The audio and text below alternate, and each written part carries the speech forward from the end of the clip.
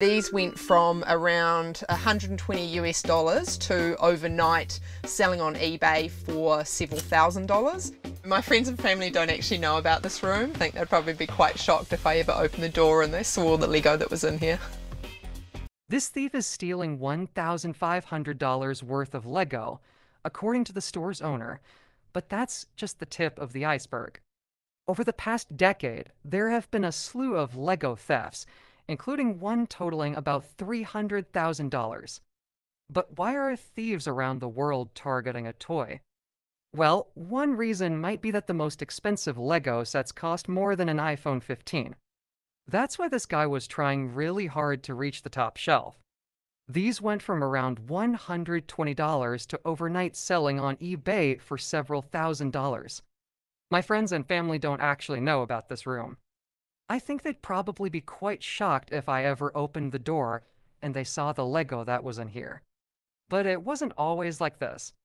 In 2006, Lego's most expensive set was $270. So how did we get here? How did Lego go from a children's toy to a collector's item? And why is it so expensive today? Lego is the world's largest toy company, but its story didn't start with plastic bricks, it started with wood.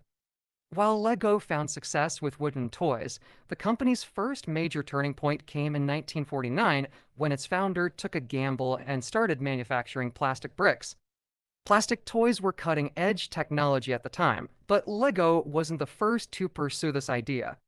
Here are two patents by a company called Kitty Craft from 1939 and 1945. And well, you can decide how much inspiration Lego took. Plastic bricks didn't click right away. Lego had to stick with the product and innovate to pull kids away from wooden and metal toys. And to understand the price of Lego today, we have to rewind to its very first set. It was just a box of bricks without instructions. Some of the earliest gift sets cost 25 Danish krone, about $60 today. But in 1955, Lego released the Town Plan, a simple version of the sets we have today. Kids built buildings and combined them to create little Lego cities. With this release, Lego solidified what it called the system in play. Its guiding philosophy would be that every brick should fit together and stand the test of time, allowing kids of all ages to build in unlimited ways. And we can't not mention the reasonably priced line. Then, in 1958, Lego perfected its bricks with the stud and tube method, an interlocking design that enabled large yet stable builds. Lego uses that design for its bricks to this day. Lego is brilliant pieces that were built from the beginning of Lego interact with pieces that were built today with just a few exceptions. Do you know about brown? There were some brown bricks that were made during a certain period of Lego that were more delicate than others, and if you try to build with some of those bricks today, they're a little brittle. But 99.9% of all Lego that has ever been made is designed to stand the test of time and is awesome. By the 1960s, plastic bricks were a hit, and Lego made them its full focus. But at the time, Lego's products were still pretty simple. Aside from reinventing the wheel in 1962, its builds were blocky and predominantly used the classic rectangular brick. Lego's second major turning point came in the 1970s when it started to release more creative sets like the 1978 Space Cruiser. It had 170 pieces and cost $10, or about $48 today. Lego referred to these themed sets as the system within the system. They added new pieces that expanded the Lego palette, like colored transparent parts and thrusters.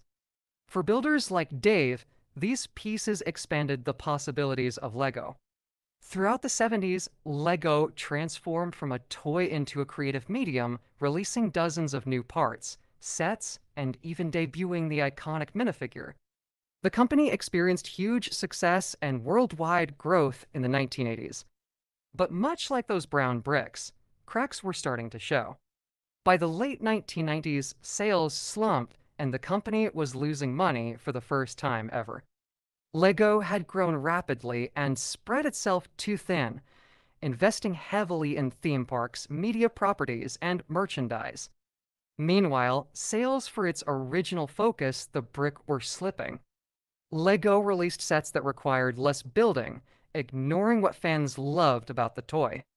Take the Galador theme, which barely resembles a LEGO product. Glitching was not going to save LEGO. Sets like those had one-off pieces that didn't fit into the LEGO system. They cost more to manufacture and were less profitable. An executive would later say, "We had actually seen a decline in profitability, yet we continued to invest as if the company were growing very strongly." We failed to realize that we were on a slippery path. The company's annual report described 2003 as a very disappointing year for LEGO. Company executives were also concerned that physical toys might not keep up with the exploding video game industry. One of the few things that kept LEGO afloat was Bionicle, the company's bestseller for 4 years straight. Another bright spot was its licensed Star Wars sets, first released in 1999. These ranged in price from $6 to $90, and they flew off the shelves. Licensed sets would become hugely important for LEGO, but more on that later. Outside the company, something unexpected was growing all on its own. It turned out that kids weren't the only ones who thought LEGO was fun. Dave is what some people refer to as an adult fan of LEGO, which, I don't know, I mean, it's a term that we use somewhat endearingly, but it's also a little cheeky. His skill and passion for LEGO earned him a spot on the TV series LEGO Masters, which millions of viewers watch weekly for its competitions between adults. But the hobby looked a lot different when Dave first started building. Before the 2000s, even LEGO's most complex sets had young age recommendations, like 9 and up or 11 to 16. But that didn't deter creative people like Dave from getting into the hobby. By the 1990s, there was a growing group of passionate fans like Dave who had either played with LEGO as a kid or discovered it in adulthood as a creative outlet, and they were spending a lot on LEGO. For enthusiasts, having a room or an entire basement dedicated to LEGO is a common practice. In the 1990s, the passion of builders like Dave was quietly growing, waiting for a spark that would forever change the hobby. When the internet started to catch on, people like me who had been building discovered that there were other people like me, and it was great to be able to connect to see that other people were building. It wasn't just like building in solitude. And that's really, I think, when LEGO started to become something else and not just a kid's toy. But LEGO didn't always accept or understand its adult fans. One former executive said that decades ago, LEGO saw fans like Dave as a source of irritation. Another said LEGO didn't think their adult fans had value. But adult fans found ways to connect and grow their community anyway. The first LEGO fan convention was held in 2000, and more followed. At conventions, builders showcased their creative displays of LEGO in all sorts of fun and unexpected ways. And it's crazy what people come up with. When LEGO noticed how fans used its products in ways that it never anticipated, the company started paying attention. It would ultimately change how LEGO made its products and even set the company on the path to its third major turning point. Today, LEGO isn't just a toy, it's a community, an art form, and for some, a way of life. Whether you're a kid playing on the rug or an adult designing a masterpiece, LEGO has the power to inspire creativity, connection, and even a bit of nostalgia. And as the community grows, so too does the potential for what these tiny bricks can build.